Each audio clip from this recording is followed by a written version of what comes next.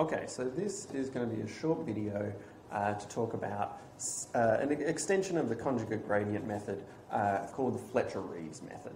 So you remember in conjugate gradients there was this nice piece of mathematics, a really beautiful piece of mathematics that said in quadratic functions we could get to the minimizer, and exactly to the minimizer, in far fewer steps than with using something like the steepest descent method. In 2D, using the conjugate gradient method, we could arrive at the exact minimizer after 2 steps, and in n dimensions, the conjugate gradient method converges in at most n steps. So that was a really nice piece of mathematics, but it had a really important limitation, which was that it was solving this problem here, which is to find the minimizer of a quadratic function, right? And if you think about it, don't get me wrong, like quadratic functions are pretty ubiquitous in machine learning and are a really important class of functions to talk about when doing optimization, but they're far from the entire world of problems that you might want to solve using optimization. So, this restriction to quadratic functions here is actually pretty limited, and really what we would like is we'd like something conjugate gradient-like, something similar to the conjugate gradient method, but which works on an arbitrary function, right?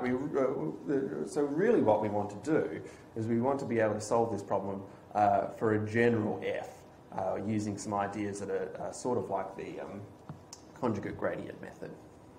And so the trick there, right, so the trick for solving this problem is, as it always is in this sort of topic, is to use Taylor series. Right, so to approximate an arbitrary function f, well, I mean, if you use a Taylor series expansion and stop after 2 terms, you can pretty well approximate that function by a quadratic. You can do a pretty good job, as we do again and again and again, by using the second order Taylor series expansion, which is quadratic. Right, so as long as I identify this matrix A here with the Hessian evaluated at xk, at the kth iterate, and as long as I identify this vector g with the gradient, the gradient of f evaluated at xk, then you've got a quadratic approximation to an arbitrary function f, right? Just using the Taylor series, and away you go. Right? You could use your conjugate gradient method on that quadratic Taylor series approximation, and you're good to go. Right? So you could just do that, and that would be a perfectly good optimization scheme that uses the conjugate gradient method.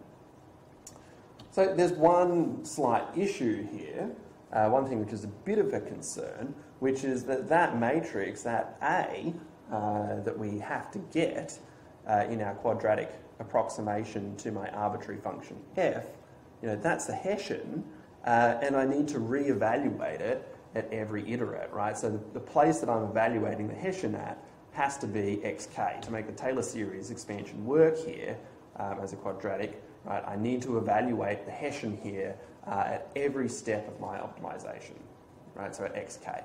And that's an expensive thing to do.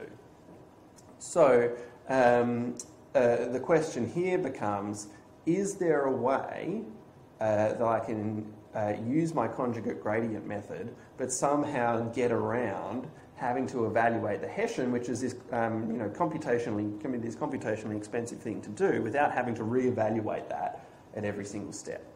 And the answer is yes, there is. It is possible to do that. And if you go back through the theory of how we derive the conjugate gradient method, you'll see something nice, which is that anytime I use the Hessian, anytime I ended up using the Hessian in conjugate gradients, the conjugate gradient method, it always appeared multiplied by my new search direction, UK. So I always ended up using the Hessian, this A times UK, at every step. So I ended up using a vector every time rather than needing to explicitly calculate the Hessian itself.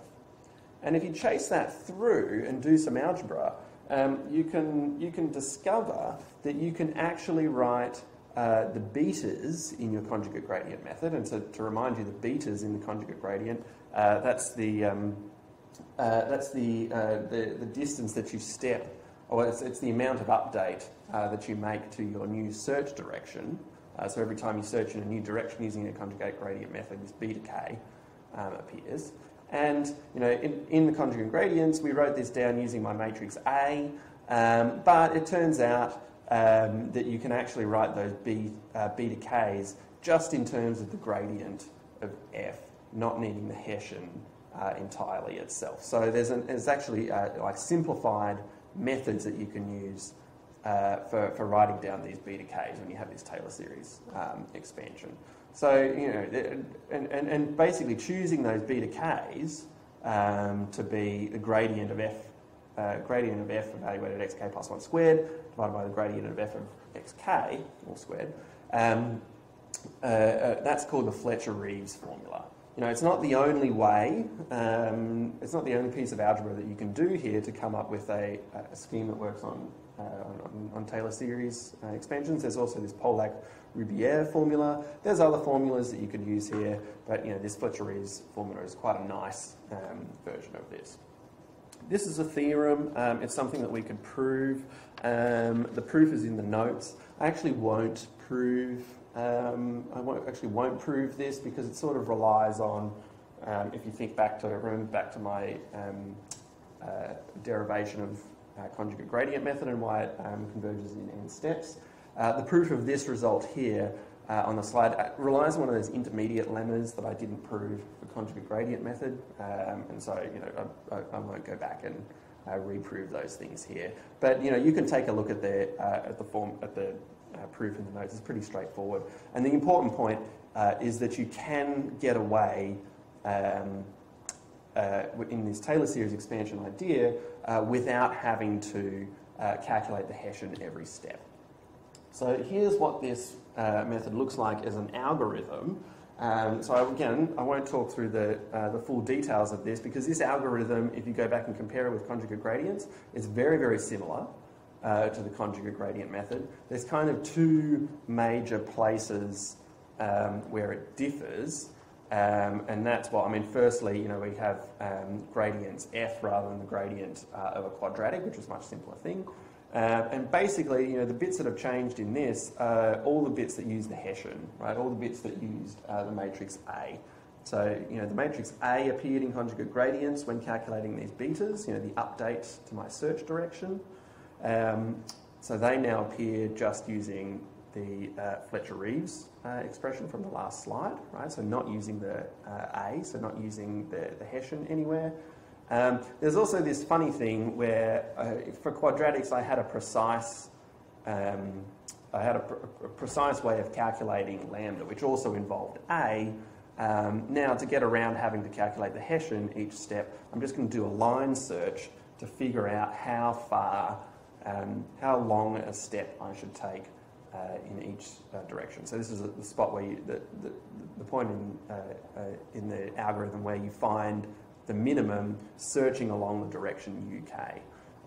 So instead of calculating that exactly, which we need the Hessian to do here, we'll now do a line search. So you could do golden section search or something, dichotomous search, whatever you want for this one-dimensional search here. That introduces another slight difficulty. You see there's this funny looking k mod n being less than n minus 1 step. That comes about, so if you take n steps here, in this new Fletcher-Reeves method, you don't necessarily end up at the minimizer. And the reason for that is because you're not exactly calculating anything anymore. You're approximately finding the minimum along each step that you take. You don't necessarily converge exactly to the minimizer within n steps anymore. And so if that happens, if you haven't converged close enough to the solution after n steps, this if statement here is a fancy way of saying, like, if you haven't converged, then every n steps restart the algorithm. So take a steepest descent step and then start this process again. So you may take longer than n steps to converge to the solution, but that makes sense because we're not dealing with quadratics anymore, right? We don't exactly have those nice properties that we had about quadratics. But you know, we're still using the conjugate gradient sort of ideas, and this is a method that works pretty well, but it doesn't exactly converge. So that's because it works on a more general class of cost functions. So that's the Fletcher-Reeves method. That's approximately all that I want to say about it, actually. So just a few comments on this. It's complicated to show this. It's not worth our time doing the doing proof. But the convergence, you can take assume that the convergence of the Fletcher-Reeves method is approximately the same as Newton's method, which is a pretty fast convergence rate. So we don't actually lose an awful lot by going from quadratics to general functions. Some other things. So if f is non-convex, right? So we've spent a lot of time talking about how convex functions are nice, and we can prove things about them. It turns out that for non-convex functions, Fletcher-Reeves still works. Tends to converge to a stationary point, so a point where the gradient of f is equal to 0. Which is still about as good as you can expect. If f is non-quadratic, we often need to restart in every step, n steps or less, and so that's this if-else statement here is this allowing us to restart every n steps or less. And there are also there are similar variants. As I said before, Fletcher-Reeves is not the only way to do this approximation of the conjugate gradient method to non-quadratic cost functions.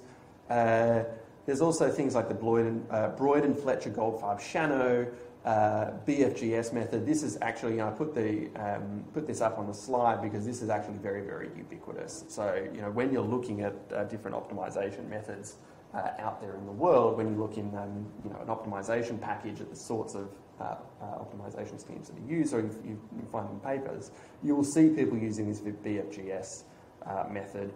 And so keep in mind that what that means, it's essentially another variant of this Fletcher-Reeves method. So it's a conjugate gradient-like method, but just applied to general functions rather than being restricted to quadratics. Fletcher-Reeves is a nice method. And that's about all I want to say about it.